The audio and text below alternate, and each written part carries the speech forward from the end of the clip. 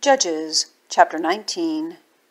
And it came to pass in those days, when there was no king in Israel, that there was a certain Levite sojourning on the side of Mount Ephraim, who took to him a concubine out of Bethlehemjudah. And his concubine played the whore against him, and went away from him unto her father's house to Bethlehemjudah, and was there 4 whole months. And her husband arose, and went after her, to speak friendly unto her, and to bring her again, having his servant with him, and a couple of asses. And she brought him into her father's house, and when the father of the damsel saw him, he rejoiced to meet him.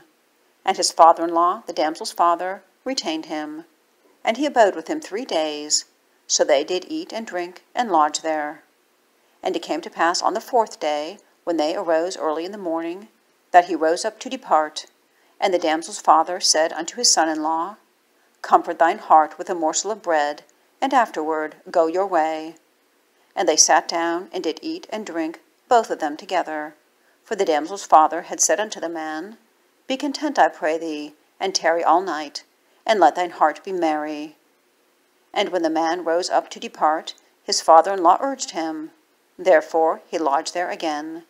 And he arose early in the morning on the 5th day to depart. And the damsel's father said, Comfort thine heart, I pray thee. And they tarried until afternoon, and they did eat, both of them. And when the man rose up to depart, he and his concubine and his servant, his father-in-law, the damsel's father, said unto him, Behold now, the day draweth toward evening. I pray you, tarry all night. Behold, the day groweth to an end. Lodge here, that thine heart may be merry, and go tomorrow, and get you early on your way, that thou mayest go home. But the man would not tarry that night, but he rose up and departed, and came over against Jebus, which is Jerusalem. And there were with him 2 asses saddled. His concubine also was with him.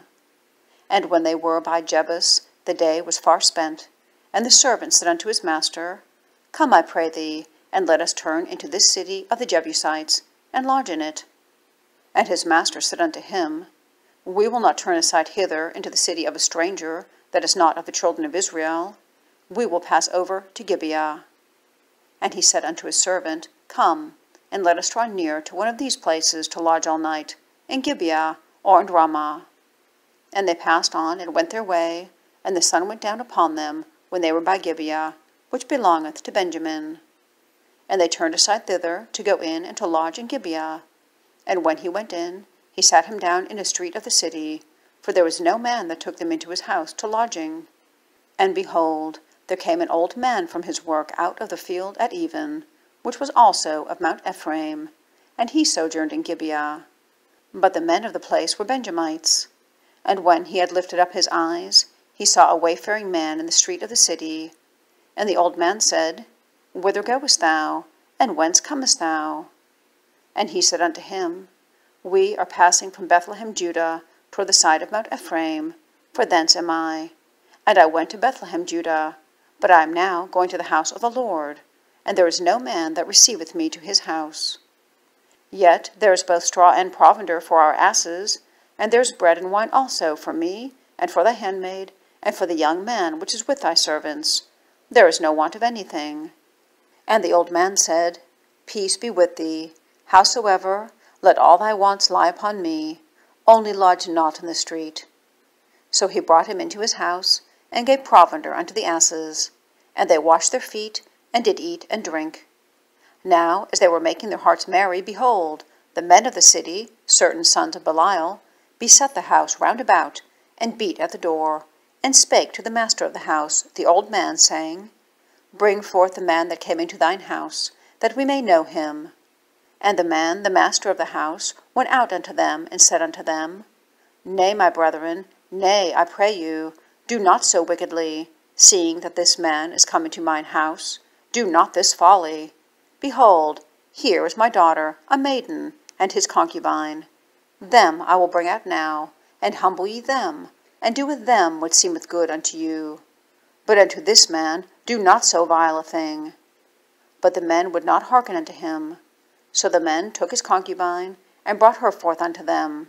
And they knew her, and abused her all the night until the morning.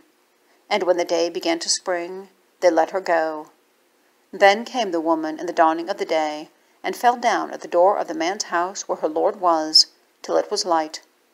And her lord rose up in the morning, and opened the doors of the house, and went out to go his way. And behold, the woman his concubine was fallen down at the door of the house, and her hands were upon the threshold.